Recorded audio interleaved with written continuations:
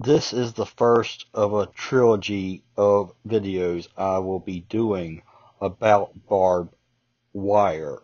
It was a comic book first by Dark Horse Comics, and it ran in 1993, 1996, and a reboot in 2015. However, this video will mainly be talking about the movie.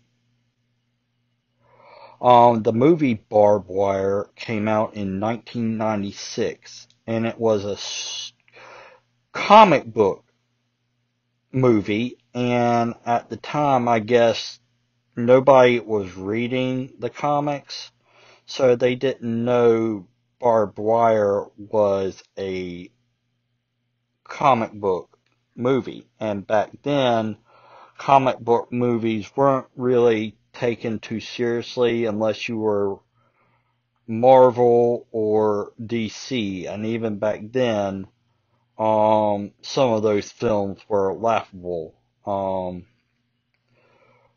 Even Blade didn't come out till a few years later. But this has Barb Wire, played by Pamela Anderson, and she is I wouldn't say hitman, but a bounty hunter would be a better term. And she uses her bounty hunting job to help pay for what losses the bar she owns um doesn't bring in. So it is set during 2017, during the Second American Civil War. She lives in Steel Harbor and owns a nightclub called the Hammerhead. The whole story revolves around these contact lenses that pretty much you have to get a retinal scan everywhere you go. So if you're on the list as no, sorry, that's not the right way to say it. If you're on the blacklist of this congressional dictatorate, basically a military dictatorship, sorry if I butchered that, you are in deep trouble. And everybody is out to get these contact lenses. Barb wants to sell them to the highest bidder. And thing about these contact lenses is, if I'm repeating myself again, you can get in anywhere, even a military installation, and not get caught. That's the thing about these contact lenses. And the cool thing about this movie is the repetition of when to mention the contact lenses. That's the whole item. That's like the totem that glues the entire movie together. Without the contact lenses, you pretty much have no reason for the movie to exist. It's almost like the Genesis Project and Star Trek. You had that glued together several sequels. But she tries to sell them to this guy named Fatso, and Fatso is an understatement. He's huge. And they try to get the jump on Barbed Wire.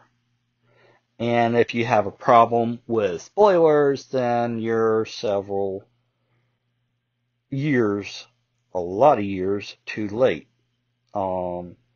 She does get away and still has the contact lenses and gives them to the two named Cora and Axel.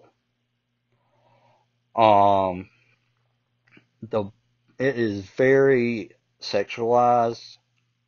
Of course, it's got Pamela Anderson in it, and the comic was pretty much the same way. Um, the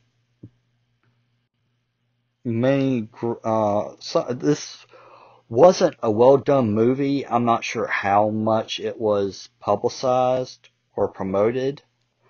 I only found out about it through a comic book ad. I don't remember whether I read it in one of the comic books I got from Nostalgia Newsstand in Greenville, North Carolina, or whether it was one of the comics I read online. I don't know, but anyway, it caught my interest, and the only reason I watched it was because it was a comic book movie. Even I didn't realize The Mask was a comic book movie until I was an adult, at least. Um, the other good thing about it is if you like a lot of gunfire in a movie, it's got plenty of that. It's not like boring and stuff. Maybe for its time it was boring. I'm not sure at the moment what movies it was up against, and that has a lot to do with the success of a movie. Timing is everything. Sometimes you make it, sometimes you don't. Unfortunately, Barbed Wire didn't.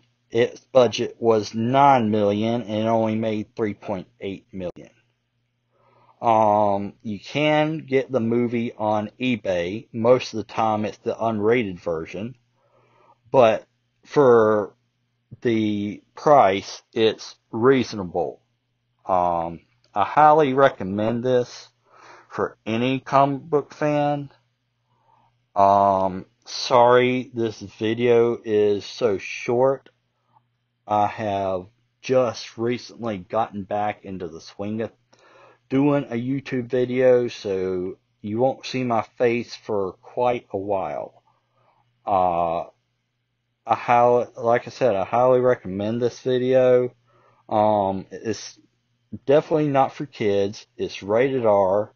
I've got 2 more videos after this. I will try to make them longer than this one. Please like, hit, or subscribe. I will try to throw in some trivia about the comic next time, and then I'll combine the comic and the movie in the third video. Hope you like this one, and if you can find it online, it's definitely worth watching. Have a nice Dark Horse Comics day.